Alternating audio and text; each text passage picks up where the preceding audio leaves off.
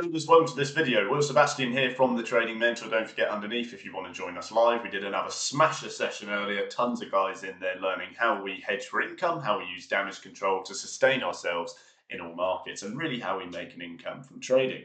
So S&P, you're dragging down. You're seeing no real impetus. Okay, there is no push here. Investors are a bit sour. And we'd said for ages, I'd mentioned it for a very long time. I said you're going to come down. I said you should reshort all these pops. Okay, I labeled it, I drew it, I posted it publicly. Very, very simple trajectory you're seeing here. It's just that fear starting to creep in. It's just that waning of that positive bias, that positive sentiment, and that inflow of, ooh, what's going on? Maybe I should pull my money out of risk-on markets. Of course, this market propped up for ages by massive greed, massive greed and hope, basically in essence. But what you're seeing, like I said, is the fear coming in, and it's coming in as things don't look as rosy from Powell. Powell was saying, from the Fed, how great everything is. The roses are red, the sky's blue, everything's fine. And now suddenly, maybe we'll hike rates. That kind of rhetoric is what feeds into all of these lower lows and lower highs. And that's the sentiment you have right now. There's no change from that. There is no other way about it at the moment. That is just incredibly weak. You can tell because every single hit here, there's level decay going on. But to the upside, are you getting a big push? No. You're coming slap back down with these big, juicy red candles, and it's bringing you down. Now, if you want to short it, you're a little bit late to the party.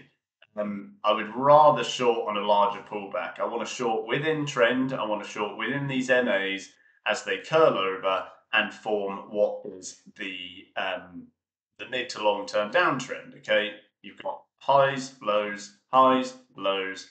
You would look for something like that. It does not make sense to be shorting right now, because if you try and do that, you're just jumping on the train after it's gone, more or less. And there's every case you could pop up like that. So I would only short on pushes to the upside. You can just see the velocity of this is ferocious. Small hedge zone there, which we went over in the live room. I would say if you're an investor, probably your earliest point for longs is going to come down here. It's probably going to be in line with your key support, which you can see clear points of it here. Okay, that is a pivot zone, price rejection zone. That is where really your demand exists, if you like. So what you're looking for is just a clear reaction like that. I wouldn't be shocked if your 20 MA creeps over and you have a little bit of a stall in the market about there. Okay, and my SMA, my other one, isn't there. I've just noticed it's deleted itself somehow. Annoying when it does that. But that would be a 40. Okay, so we'll pop that in just for now. Okay, you can see that now it's around here. This 40 MA probably going to creep along and sit alongside that key support, which you can see there. But clearly the fear bias is coming in. Traders getting worried. If you're buying now, you're doing so a lot of risk, because not only is there fear in the market, you've come an awfully long way. That's why it's only suitable for hedges with, of course, our hedge strategy, which we went over today in the live room. Otherwise, it's going to be down here.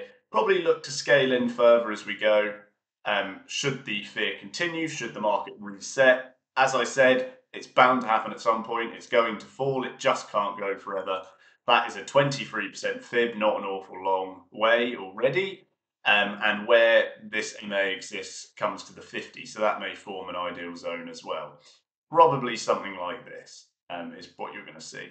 So I hope that helps. Don't forget to join us underneath. I'll see you in the next one. See you there.